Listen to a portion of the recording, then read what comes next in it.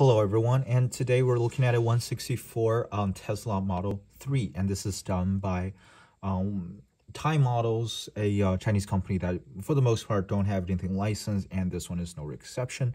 This is released part of their Dream line, which is kind of like a lower cost series. They come in kind of like window boxes. If you see my previous video on the Tesla Roadster, you will see they don't come with the base or an acrylic display box, but honestly, for my purposes, that's almost an improvement.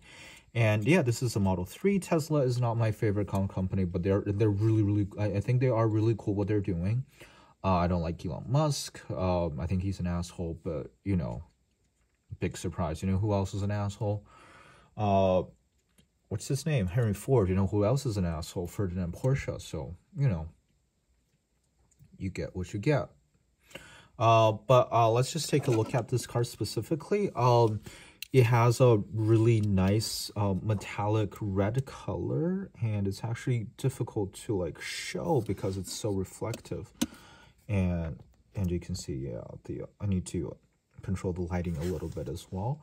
The front light is lens, and it's actually backed with I think silver or whatever paint, so it doesn't just show, it's not just showing the red underneath, which is what happens with a lot of Hot Wheels cars with lens headlights. So this is nice.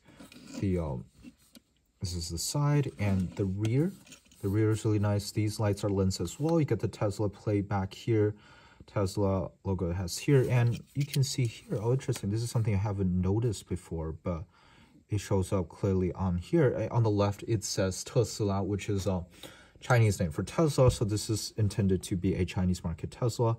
I didn't notice this, and it says Model 3 over here. And the roof is pretty well done as well. You can see this part is plastic, but I think it's it is indeed plastic, but I think it's different from the window pieces. So it's a separate piece. So that's nice. And you can see the inside. Can you see the inside? I'm sure you can somehow.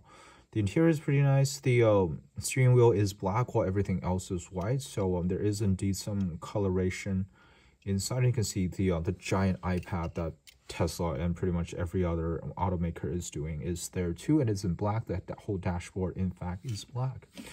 The mirrors, you can see, they don't have, sorry about that, they don't have any inserts inside, but it is rubber, and the mirrors are there. The rims, not like amazing, but pretty good in my opinion. Rubber tires, of course. I feel like the wheels are a little bit too inset, if you can see, but not like by a ton, so it's okay. The treads there are nice too. You can see Time Micro branding on the bottom, made in China. The base is fairly detailed. I would assume for an electric car there is not much of a underside to begin with, so I think that's acceptable.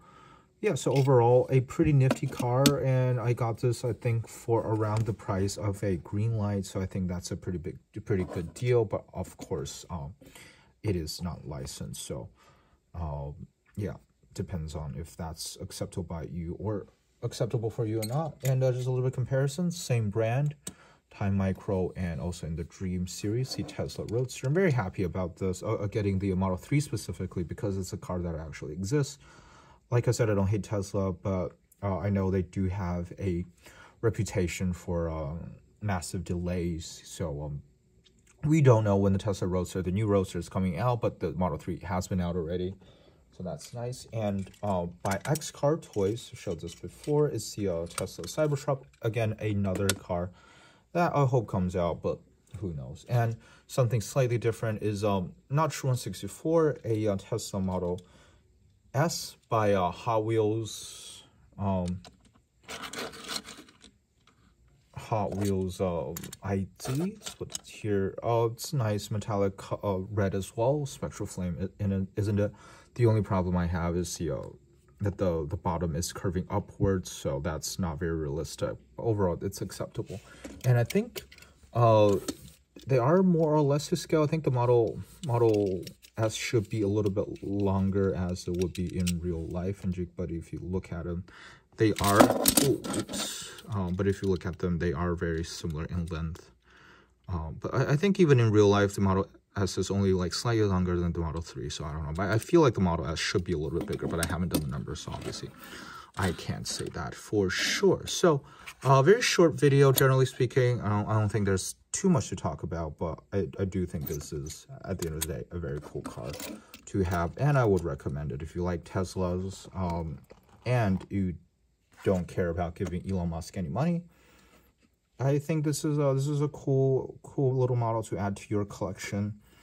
Yeah, thank you for watching, and I'll talk to you again. Bye.